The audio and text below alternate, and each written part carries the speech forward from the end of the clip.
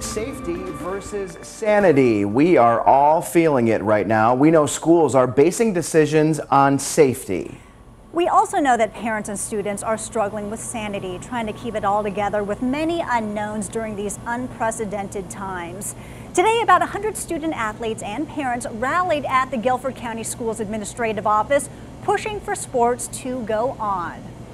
We want to hear from you. How do you think school districts should handle sports in the fall? You can weigh in on our free app. Meantime, WFMY News 2's Grace Holland saw how student athletes are trying to convince the district to bring sports back.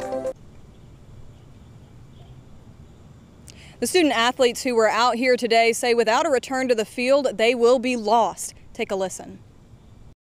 Virtual school was tough enough.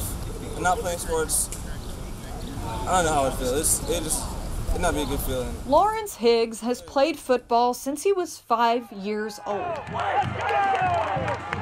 He can't imagine not playing, and parents and coaches are standing with student athletes. Here, outside the GCS administrative office. This is a very difficult time for all of us, players, coaches, families.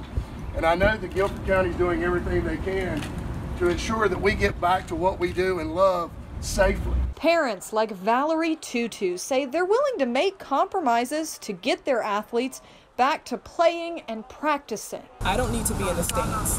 I don't need to be there as long as they get what they need in order to be successful, in order to move past this. Tutu and other parents plan to keep this call going with another rally for school sports that will be at 6:30 in Latham Park Thursday.